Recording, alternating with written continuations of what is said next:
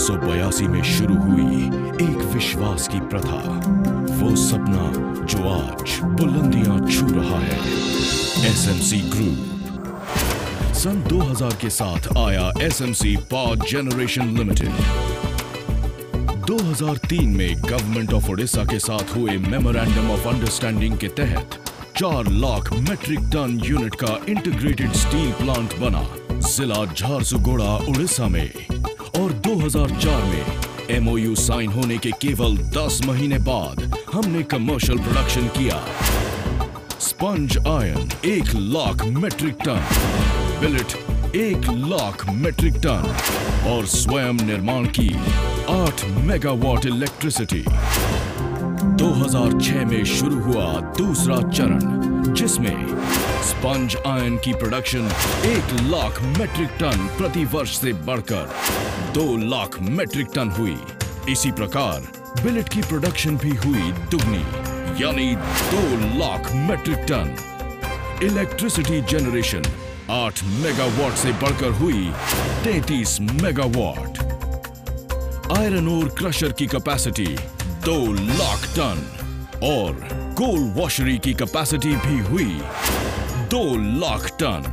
और इसी चरण में स्थापना हुई जर्मन टेक्नोलॉजी थर्मैक्स QST से बनी रोलिंग मिल की, जिसकी क्षमता है 1 लाख मेट्रिक टन सरिया निकालने की। पर SMC Thermax QST steel bars ही क्यों?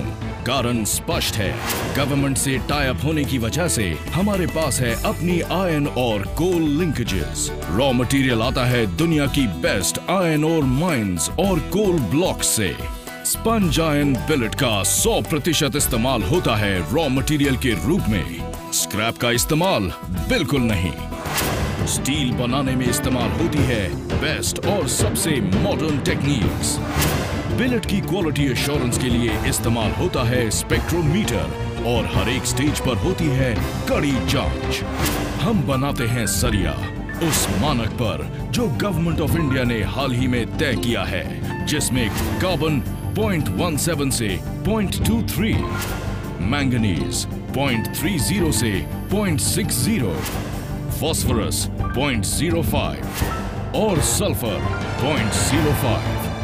SMC का ये मानना है कि इंफ्रास्ट्रक्चर सेगमेंट में ग्रोथ और एक्सपेंशन का काफी लॉन्ग टर्म स्कोप है।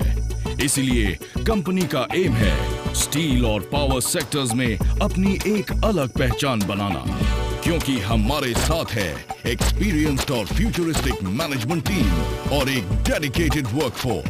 SMC सरिया जो बना है 100% इंटीग्रेटेड प्लांट में, जो बना है केवल हाई ग्रेड आयरन ओर से, जिसमें फास्फोरस और सल्फर की मात्रा 0.090% से कम है, जो गुजरता है कड़े क्वालिटी टेस्ट कंट्रोल से। जर्मन टेक्नोलॉजी थर्मैक्स QST से बना SMC सरिया।